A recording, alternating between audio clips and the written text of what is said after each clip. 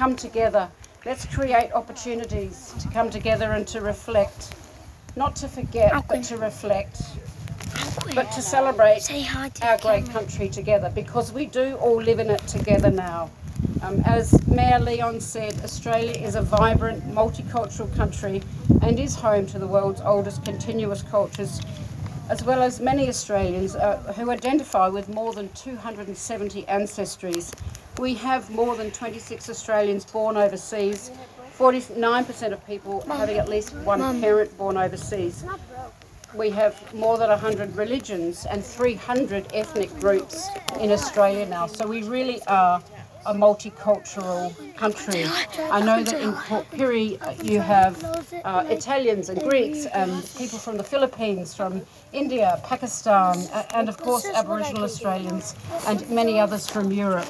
I'm a fourth generation, very proud Australian.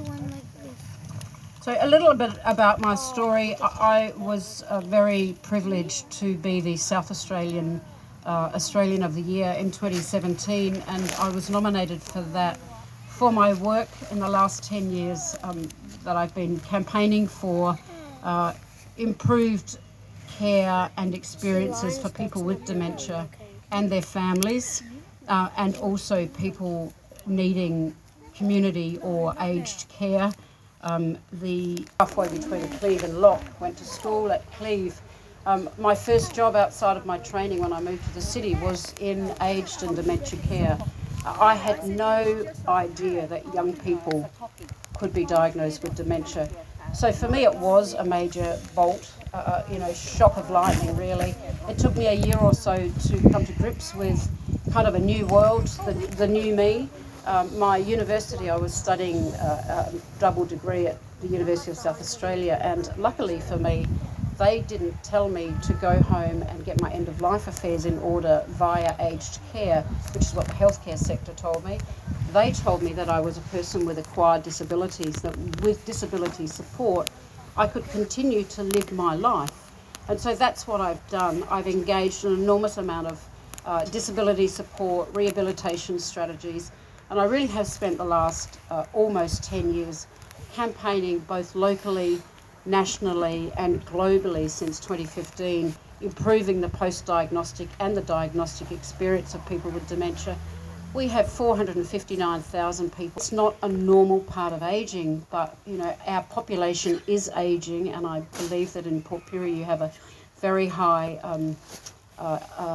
rate of ageing, but almost every community that I've talked to in the last 5 years tells me that their population is ageing too. So the global community of human beings are ageing, and we don't have as many children as people used to have. I had one son, my husband had one son, so we're a small Brady bunch, whereas I'm one of 4 children, and then I have grandparents who are maybe one of 15 children, and how many children people have. So there aren't enough people to care for our elders. But it's really important that we campaign for better care, and I really have devoted my time. There's been a significant cost to my family, and those of you that do volunteer a lot, you'll know that you probably see your fellow volunteers and colleagues sometimes more often than you see your own family. And that is a price that we all paid, not just my family, but I really missed my family when I was travelling so much, and so COVID in a way for me has grounded me, and it's given me much more time to spend with my family, but also to reflect and to celebrate on where I've been as a human being. And I was a nurse in my first career.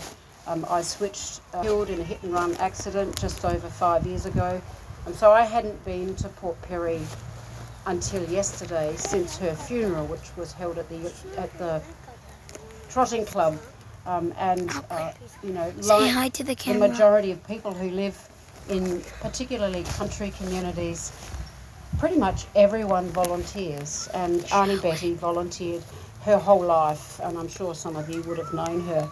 So it's a little bit sad for me to be here as well, because I can't visit her.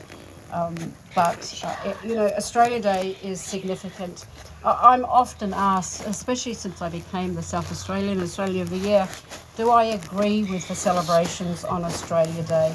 I absolutely agree with them, but I also believe that we must reflect. There was a time once that I felt guilty for some of the things that happened when Europeans first came to Australia, but they're not my fault. I wasn't there then, you weren't there then.